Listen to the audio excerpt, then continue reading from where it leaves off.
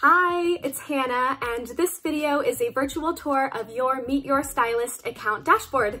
First, you will need to log in, so go to meetyourstylist.com, click Login.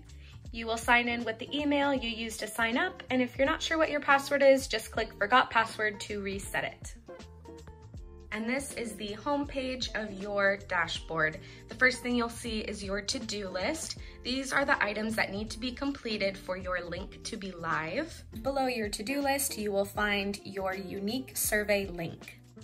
And in the left side menu, if you click Salon Account, here are all the features you have access to in your dashboard. So we'll go ahead and click that first tab, View Edit Details. So this is all of your salon information, your address, website, your preferred emails. Then we have all of your call to action links, your social media, your booking page, your booking email, your logo, and you can edit and update this information at any time. And always make sure you're clicking Save Changes after making edits. Our next tab is the View Matches tab. Now this is your database of everyone who has ever taken your survey, their match date, their name, who they were matched with, and then you can click on details to view more of their information.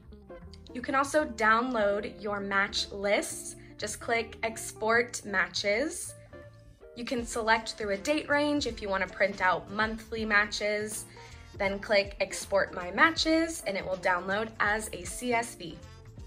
Your next feature is Manage Stylists. So this is where you can add new stylists, make changes to stylist profiles, delete a stylist profile, disable a stylist profile. You'll see you have their name, their email, their status, and if their status is pending, you'll see why their profile is not yet complete. And if we click on a stylist name, you will be taken to their profile. So their name, their email, their bio, their photo. Then we have optional capabilities, their hair Instagram page, services they provide, and stylist permissions allows you to turn on and off a stylist's ability to edit certain fields. And you can control this on an individual level through each profile or on a global level by clicking Manage Stylist Permissions. Your next feature is Manage Services. So here you can turn on and off your available services based on what your salon offers. Next we have Billing and Account. If you need to put a new credit card on file or if you want to view your billing history, you can do that here. Lastly, we have Personal Profile.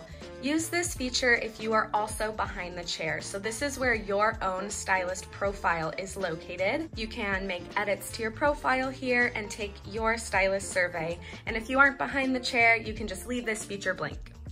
If you have any questions about the features in your dashboard, just email us at info@meetyourstylist.com.